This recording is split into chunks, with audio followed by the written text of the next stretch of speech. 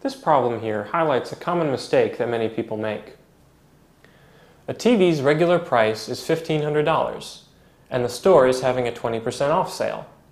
Store employees get 15% off the sale price. How much would an employee have to pay for this TV? Now, the mistake that many people make is they see 20% and 15%, and they add those together to get 35%, and then they take 35% off of $1,500. The problem with this is that they're taking the 15% off of the regular price, not off of the sale price.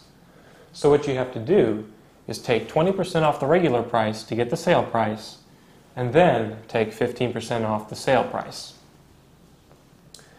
So to do this, we're going to find the sale price by taking sale price equals $1,500 minus 20% times $1,500.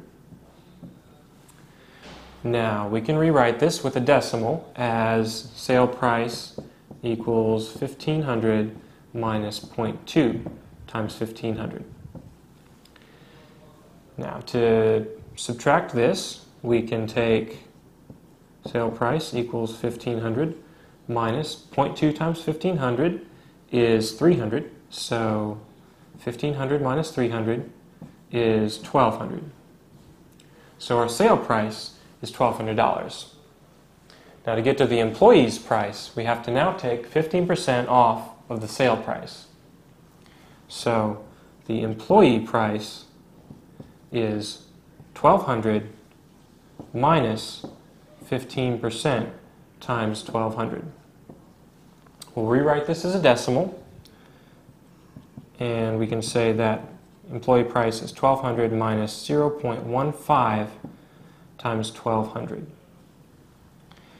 Now this number here, 0.15 times 1,200, is equal to 180. So we can say that the employee price is 1,200 minus 180. And if you subtract 180 from 1,200, you find that the employee price is 1,020.